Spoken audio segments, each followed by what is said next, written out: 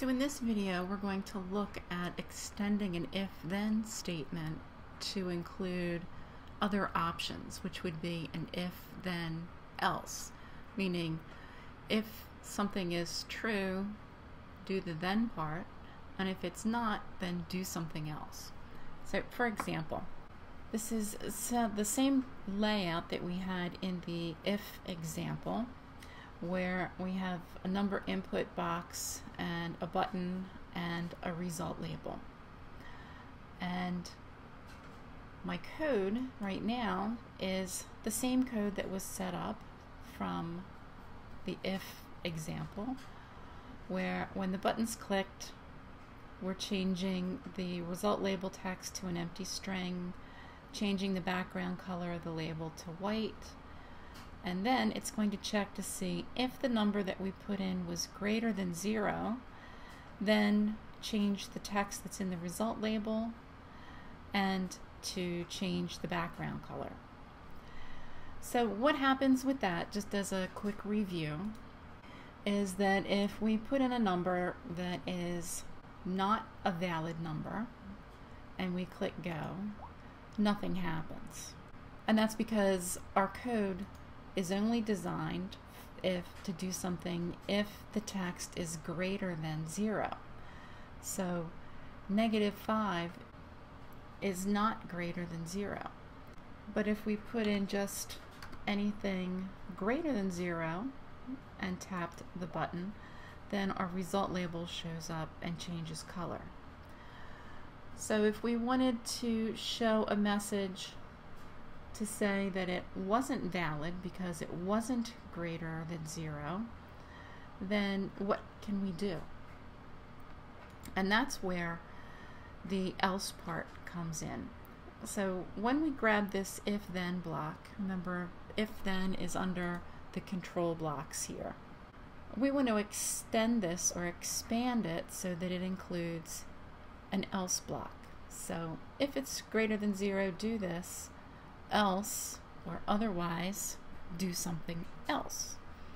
So to get the else part, if you notice there's this little gear button here, it's called the mutator button. Mutator means to change or morph something. So we're going to change the structure of the if-then block. So I'm going to click on that mutator button and you can see we have else if and else. For right now, we're just going to do an else block. So this is an interactive pop-up here. So to change this, we drag the else in here. Now a lot of times people try to drag it down here, but it doesn't work. It has to be dragged over in this section. And then you can see that it changed the structure to be an if-then-else block. So to get rid of this, we can just click off of it. So now on the else section, we put in what we wanted to do if it's not greater than 0.